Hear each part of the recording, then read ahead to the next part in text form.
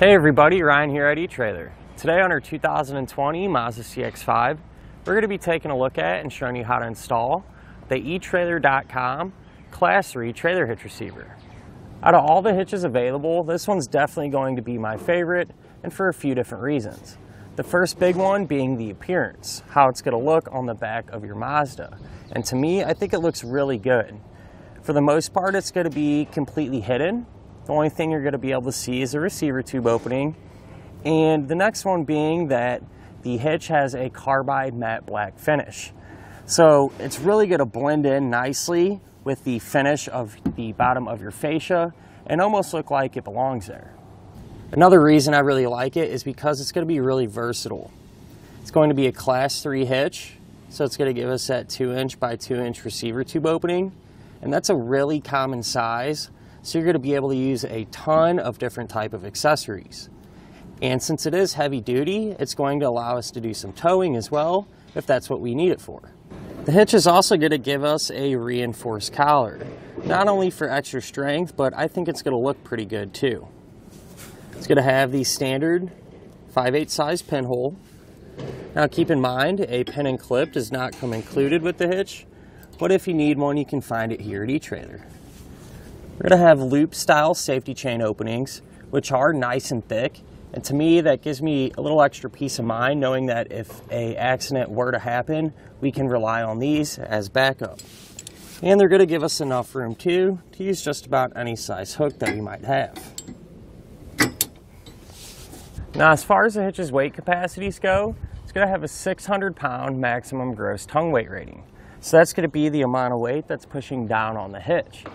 That's a pretty high number, and you should be able to use just about any size bike rack or cargo carrier that you would want to. As far as the maximum gross trailer weight rating goes, it's going to be 4,000 pounds. And that's going to be the amount of weight that's pulling on the hitch. So that's the weight of your trailer plus anything that you might have on it. Now, I do always like to point out, it's never a bad idea to check with your CX-5's owner's manual to make sure your Mazda can pull that much weight safely. And if you do plan on doing some towing, I would recommend picking up some trailer wiring. That way the lights on your trailer will match up with the lights on the back of your Mazda, and you'll be safe and legal. One thing I did notice is that the hitch is going to give us some pretty good bumper clearance. So what I mean by that is the end of the receiver tube opening is going to sit just behind the bumper. Now if we measure exactly by how much, we're going to go from the center of our hitch pin hole to the edge of our bumper. That's going to be right at 4 inches. That's a pretty low number, and since many CX-5 owners use a lot of folding accessories, I really don't see the hitch really getting in the way at all as far as being able to fold those accessories up without contacting the back of your Mazda. Now, as far as the ground clearance goes, if you measure from the ground to the top inside edge of the receiver tube opening, it's going to be about 13.5 inches. So if you do plan on doing some towing, chances are pretty good you're going to need to get a ball mount with a rise. And speaking of those folding accessories, if you're looking for a nice bike rack that'll not only look good but work well with this hitch and your Mazda, I personally like the Thule Hitching Post Pro. But at the end of the day, really the best option as far as I'm concerned for your Mazda CX-5. Not only is it going to look really good, but it's also going to be extremely versatile. Now, as far as the installation goes, even though the hitch is completely hidden, it's really not going to be too bad. Everything's easy to get to, and it's relatively straightforward. Speaking of which, let's go ahead and put it on together now. To begin our install, we're going to be working underneath the back of our Mazda, and the first thing that we're going to have to do is remove this small plastic trim panel here. It's going to be held in place by 2 pushpin style fasteners, just like this. We're going to have one on each side. To get those out, you can take a flathead screwdriver, pry underneath the head of it, and then you're able to pull that base out completely. Do the same thing for this one over here.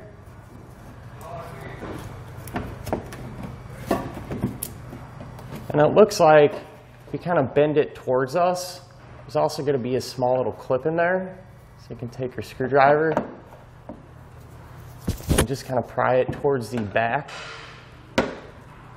of our vehicle, like that, and that will allow us to completely lower it so we can set it off to the side. Now we are going to need to lower our exhaust to give us some more room to work, but what I like to do is take a strap and just kind of run it from side to side. That way the exhaust will have a little bit of support, and we're going to be able to kind of control how much and how fast we lower it down. We're going to have 2 rubber isolator hangers just like this on each side of our muffler, and those are going to need to be removed because that's what's actually holding our exhaust up. So to make it a little easier, you can spray them down with some soapy water or some lubricant, and that'll just allow it to ease off a little bit better. But the way we get them off, you could take a pry bar or a big flathead screwdriver and just kind of pry one end of the hanger off of the metal portion there.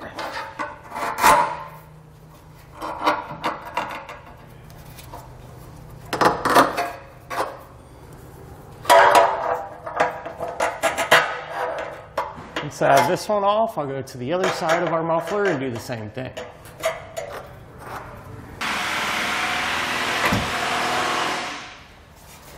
Once we have them removed from the hangers, we can loosen up our strap a little bit and lower the exhaust. Now if we look up at our frame rail, on the side of it, we're going to have a little electrical wire with a plastic connector attached to the frame. What we're going to do is just pop that connector out and out of the way. That way we don't have to worry about it interfering with our hitch when we go to put it up. Just take a screwdriver and pop it out. Now from this point on, anything we do to this side of the vehicle, we're also going to do to the other side because it'll be set up the exact same way. And if we follow our wiring towards the front a little bit, we're also going to have another plastic clip that we'll take out as well. If we look on the side of our frame rail, we're going to have a little piece of tape here that's covering up a hole that we'll eventually use as an attachment point. So we need to get that tape out of the way. So you just take a scraper or a flathead screwdriver, something like that. Just kind of work that tape off of the frame rail.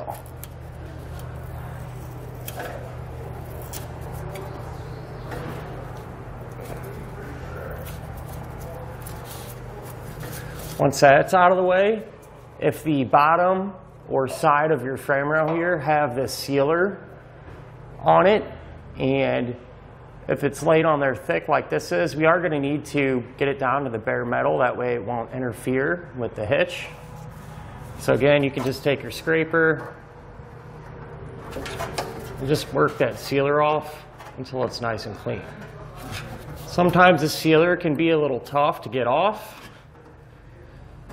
And what I found is just to try a handful of different tools, and it seems sometimes one will work a little bit better than the other. In this case, I found this little trim panel tool does the job pretty good.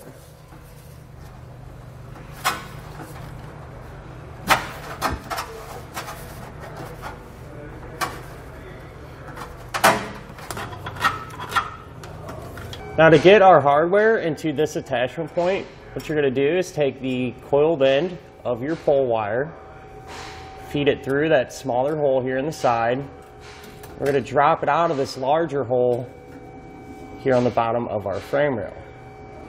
What we're going to do is take a spacer block, put that over the pole wire, and a carriage bolt. We're going to thread that carriage bolt onto the pole wire.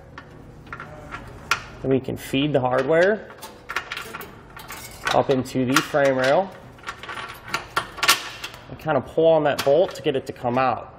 So now that we verified the hardware comes through properly, what I'm going to do is just barely push that bolt right back inside of the frame.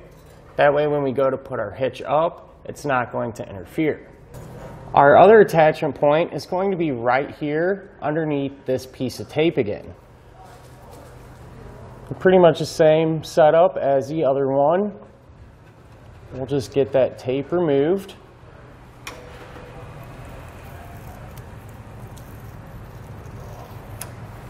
And again, if you have any undercoating or sealer along this portion of the frame, we're going to have to scrape it clean. This area looks pretty clean for me in my case, but right here along this lip there is some sealer, so I'll go ahead and get that out of the way.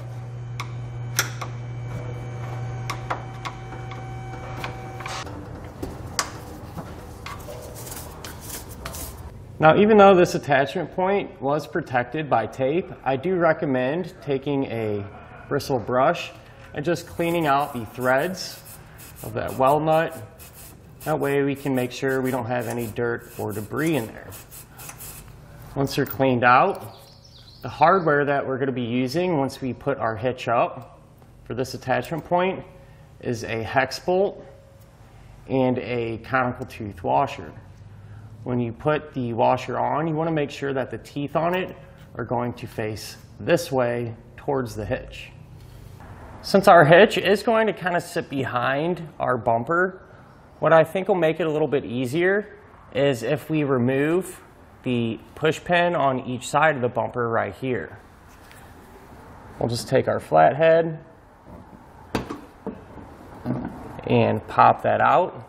And that'll allow us to kind of pull back and give us a little more wiggle room. Now we can grab our hitch, and on all 4 of the attachment points, so 2 on each side here, on the inside of our side plate, we're going to take a flat washer and tape it to our attachment point. I'm using some packing tape, and so we'll line the holes up. And secure it to the hitch, and this will just make it a lot easier once we actually put the hitch up. That way we don't have to try to line these up and really have to fight it. Once you get it taped, you do want to carefully take an edge and just kind of cut that tape out of the center. That way our bolt can pass through there. Now with an extra set of hands, we'll raise our hitch into position. Go up and over our exhaust. You actually want the small part of the hitch here to go over your wiring too. And what we're going to do is push it back and get the holes back here lined up. We'll grab our hardware and just get it started hand tight. That way the hitch will support itself. Now what we can do is grab the end of our pull wire on each side, and we're going to run it through the hitch from the inside out. We'll push it through like that and take out some of the slack, but not all of it. And then we can push up on our hitch while we're pulling our fascia out. That way the hitch can slide up behind there. You might have to kind of work it a little bit each side at a time.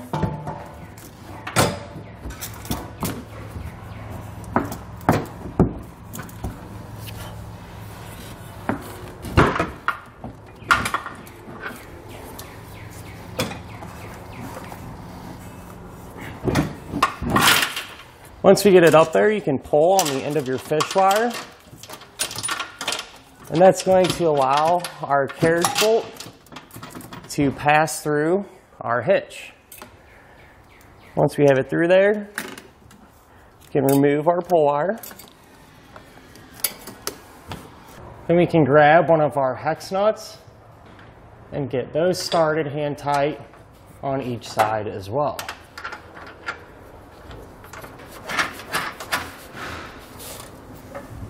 With all of the hardware in place and hand tight, now we can come in with the socket and snug it all down.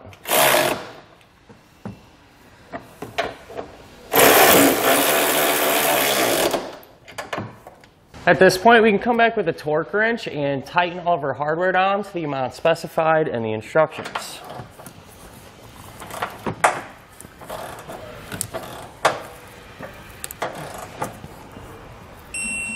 So the hitch does come with a couple of zip ties, and I use them just to take our wiring and secure it around the back of our hitch here.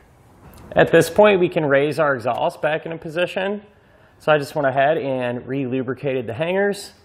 And this time you can just kind of lift it up and push those hangers back on.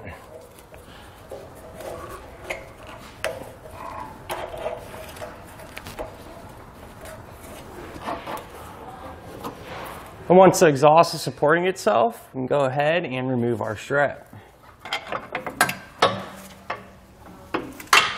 And don't forget to move back to the bottom of your bumper and reinstall your push pin fasteners. Now, as far as that little plastic piece that we removed right here a while ago goes, that's not going to fit, so we're not going to have to worry about reinstalling it. And that'll finish up our look at and our installation of the etrailer.com Class 3 trailer hitch receiver on our 2020 Mazda CX-5.